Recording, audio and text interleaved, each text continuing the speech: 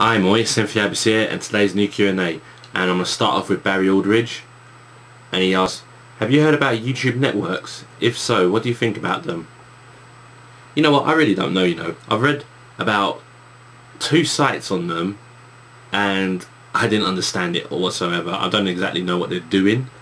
I saw a video which was showing what it actually has done for people, but it's not showing how does it do people. And these days and ages, yeah, anything from YouTube these days that's supposed to make you bigger, make you like promote you to even a higher level and all that, anything that's supposed to be really damn perfect, I don't usually have the confidence that any of that stuff works anymore, due to the amount of things that I've always been trying, and it's never ever done anything for me. So right there and then I don't know what to think about them.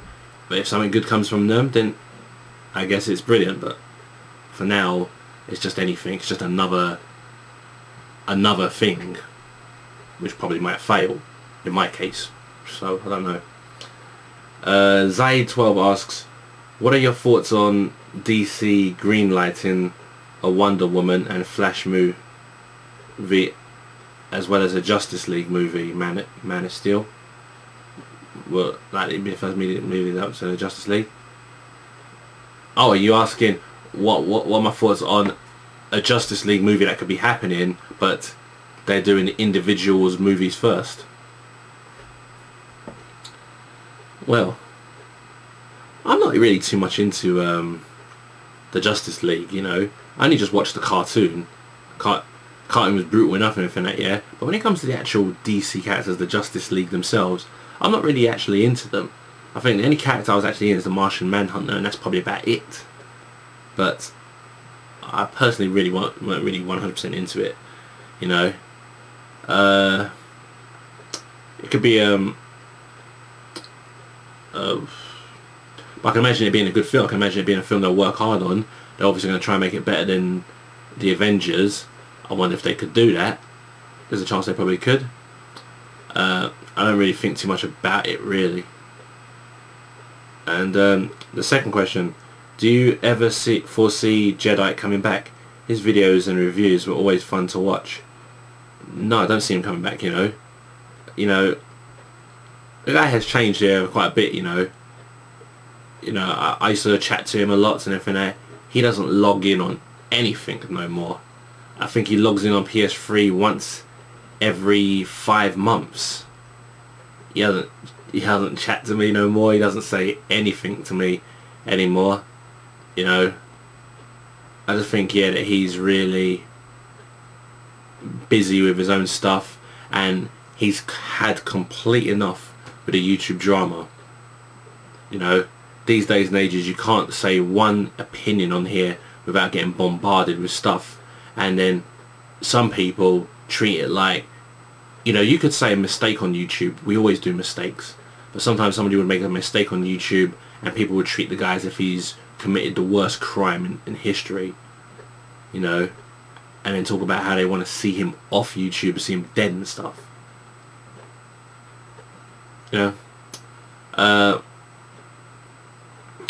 So Jedite, I don't see Jedite coming back. I think it's over, really. I think he's had it. I think he's had his time, and I think he just doesn't want it no more. I'm sad to see it as well, because I did like his reviews. Alright, let me just move this a bit. And Martino007 asks, hi, how are you? So why do you like to use wrestling/MMA type characters such as King and Marduk when it comes to Tekken? Alright, the thing is, yeah, that there's actually 2 reasons why I definitely like using King, right? One of those reasons is actually the exact same reason that I like Marduk. So I'm going to get onto that reason first. It's the fact that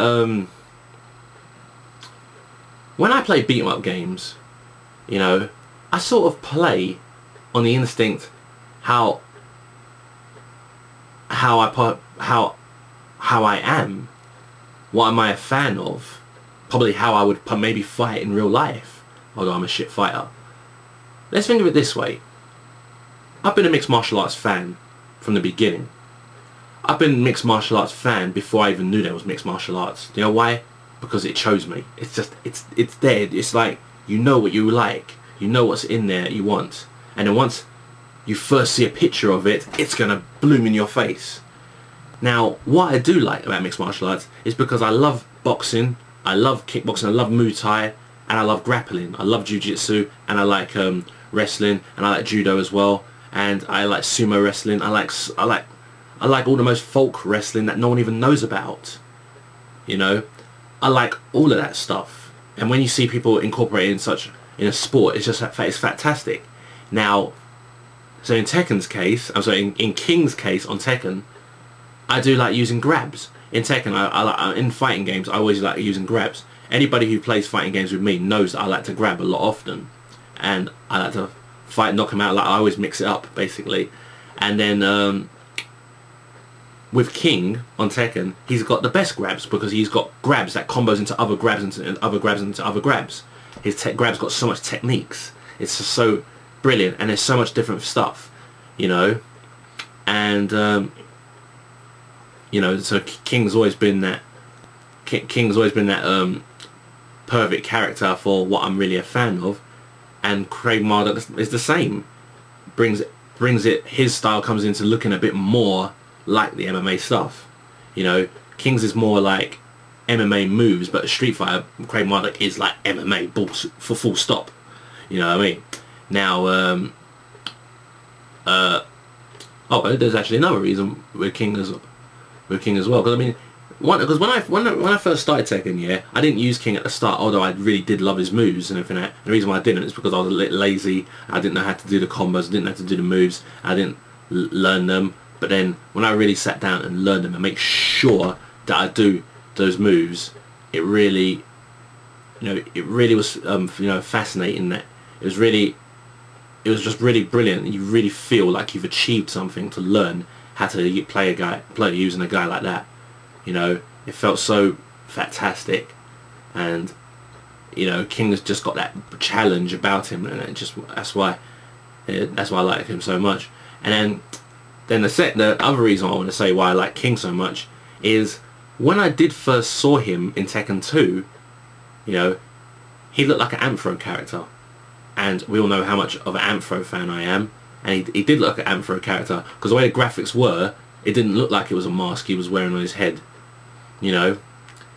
So, and technically, he's always wearing the mask, so he's always going to look like an Anthro character. Deep inside he's not an Anthro character, but he looks and he sounds like an Anthro character, and it's such a lovely, unique characteristic that makes it perfect, So even though I love wrestling guys and MMA guys in the games and everything, yeah, I still like King mostly more because he's just an actual overall unique character.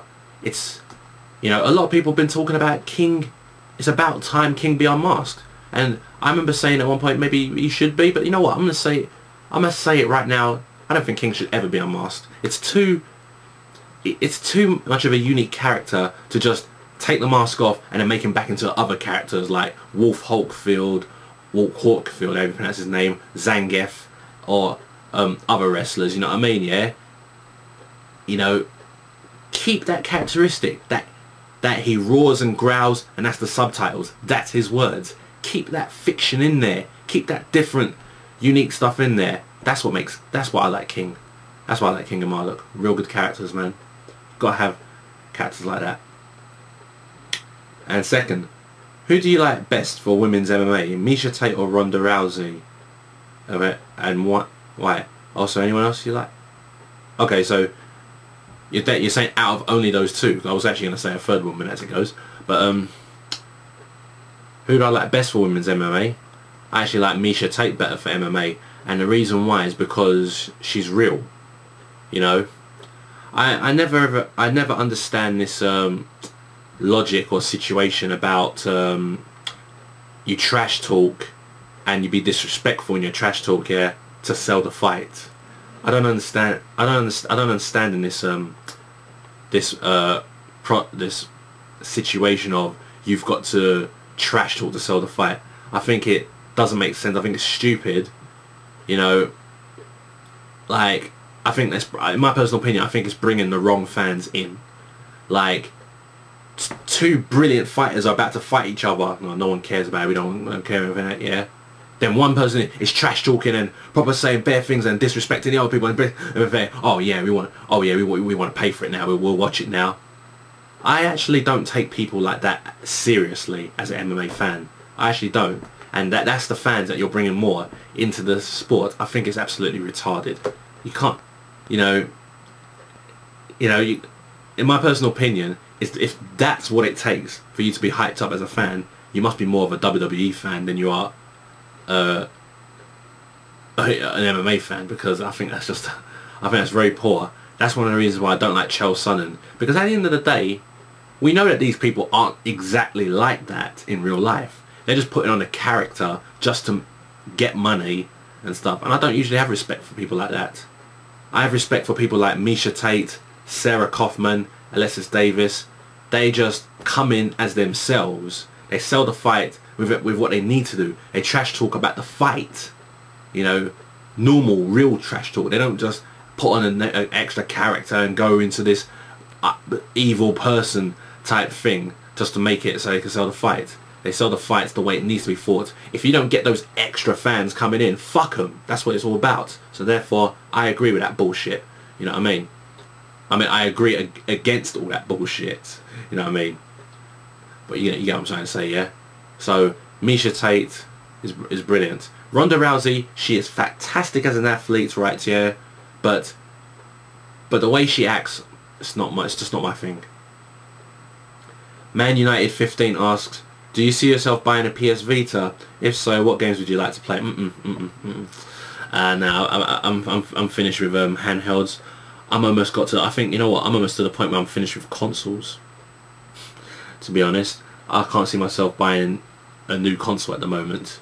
No handhelds over. Well, even if I was going to buy a console, yeah, I wouldn't buy a PS Vita, because the PSP was fantastic. It's done its job and everything like, yeah, and it's still doing its job as my MP3 player. But there is but it does hurt with your neck. When you're playing down for hours, it hurt my neck. I had so much fun. I did have fun playing it, but as for now, I can't see myself really getting a PS Vita. I played the PS Vita. There was a time when they did some grand opening thing in in central London. I went there. I played the PS Vita. I played Super Stardust HD to see if it was any different. It was the exact same one. But then I played other games as well. I played Top Darts on there, and it's the same Top Darts on the PSN as well. The only thing what was really fantastic here is the crossplay thing. Like you could have the Wipeout, or you could have the Wipeout, yeah, on your. Give me a minute. Jesus fucking, I'm messing up. You could have the Wipeout on the PS Vita. I forgot what the actual code number for it was. And then I could have Wipeout HD on the PS3, and we could play each other. That's fantastic, yeah, because we've been waiting for that for a fucking long while. I think that's absolutely fantastic. But I've decided I'm not going to get it really. At the moment, I don't even know if I'm going to get any new consoles or handhelds or whatever.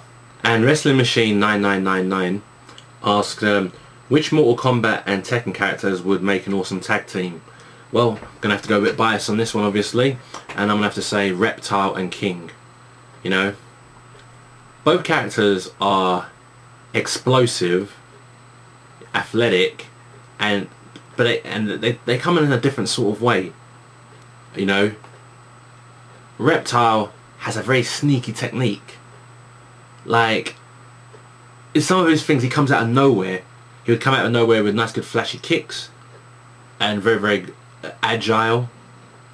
It's like, I know it's when I sometimes mess about, yeah, playing Mortal Kombat here with my cousins and my friends. There's times where you can just come out of nowhere, and the X-ray, it's like it comes out of nowhere, then it gets you in the eyes. It's like bam. It has that sort of sneaky type of fighting, which I think is just class. You just don't know what he's going to do. King is just big and sort of just in your face, will just come at you with explosive you know, smash you up and everything like that, you know what I mean? I just think both characters together would be fantastic. And keep in mind, Reptile is an Amphro character and King is like an Amphro character. Imagine how they communicate. You wouldn't know what tag team move they're planning, you know, and you wouldn't be able to work it out, so they'll be able to come at you with absolutely anything. You just wouldn't know. I think they'll be a damn wicked tag team. Damn wicked. So that would be terrific. And what's your top 5 favourite enemies, monsters from Resident Evil?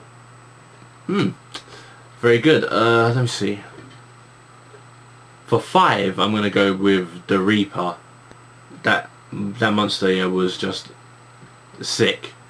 The death scene with it was just fantastic. You know, it probably just keeps like stabbing you in the stomach here, like proper body punches in your stomach here until you're just dead, and you just sort of just like take it, it hurts and hurts, and you know, it's just like lie down like that. You know, you're dead. I think that's a sick death scene. I think the Reaper is a proper sick character. Wesker, I got for number 4. You know, yeah, I've written them down, yeah, just so I don't forget them in it. Wesker I got for number 4. You know, he's an enemy that you know, everyone just remembers. He always has a voice that makes me want to punch him in the face, but then I always agree with the fact, you know what, we need some enemies that actually have that type of voice. We ain't got really much good enemy voices lately since Alan Oppenheimer. And for 3rd, I put down Nemesis because I think he is he's the best tyrant that we've had in a long while.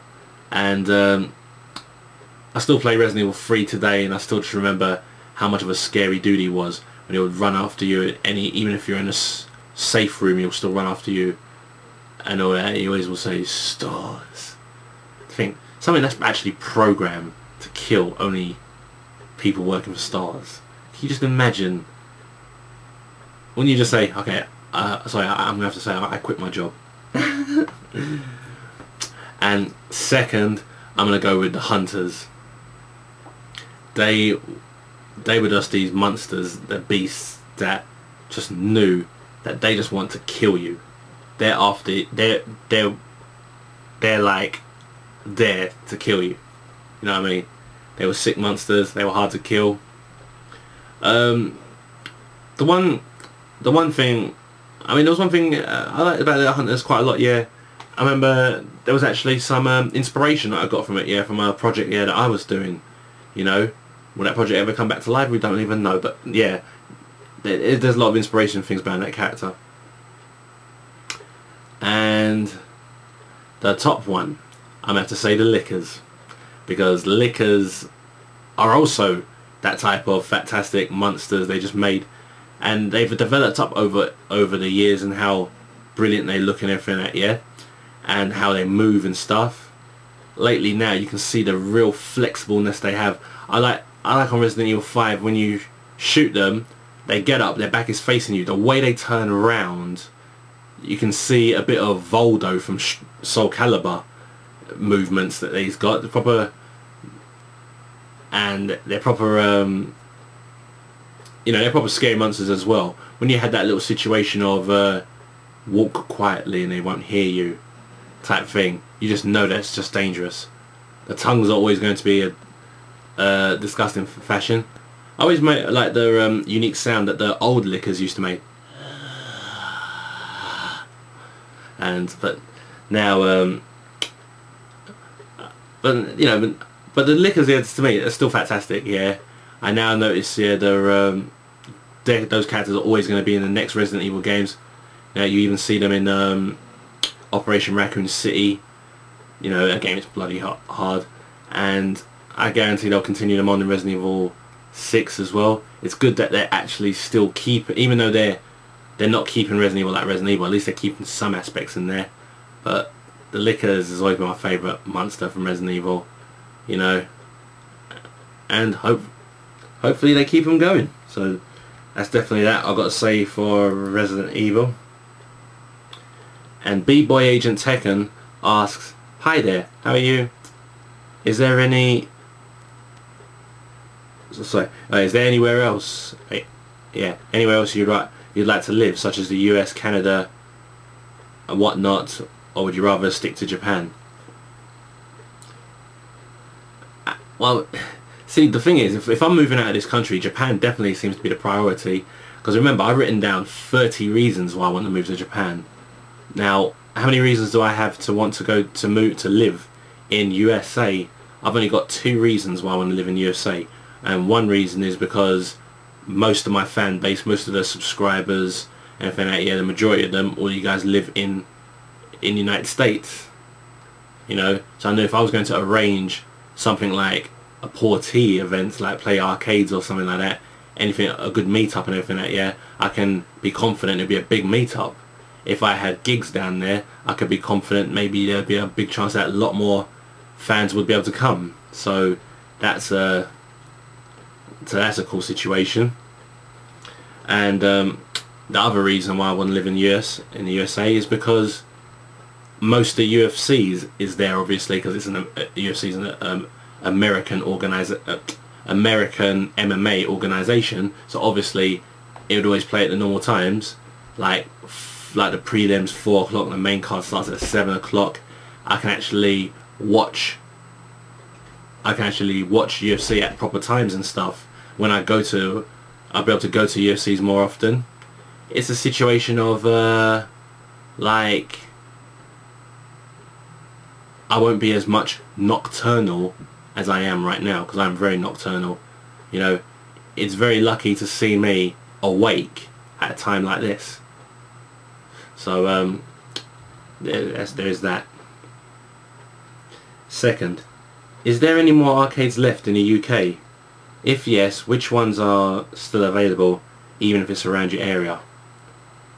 I have not seen any arcades for a damn long while.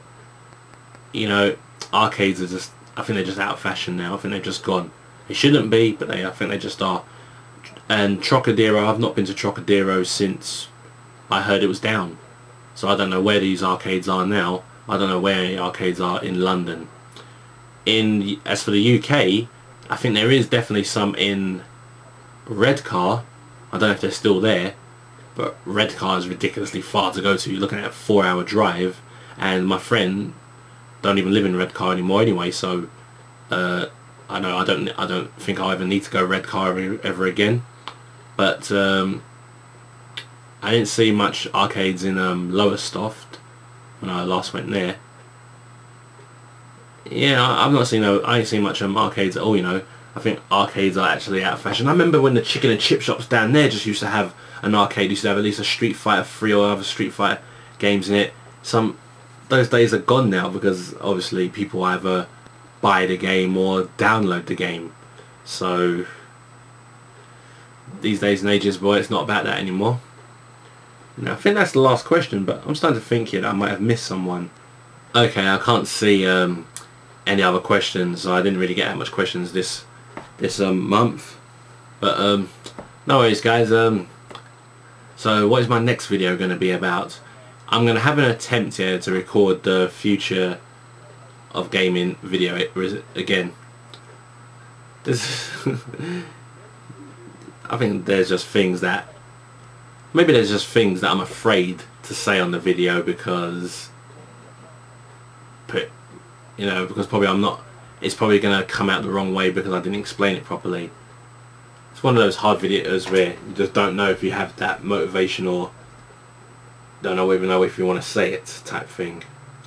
But I do definitely have another video planned, and it's the fact that I was writing down what I would like to see in a certain game that's coming out in the future. So I'll probably talk about that. Yeah, I'll probably talk about that. So if that comes out, so it should be one of those 2 videos maybe coming out next. So that's all I've got to say, guys. Thanks very much. I'll speak to you all later. Love who you are.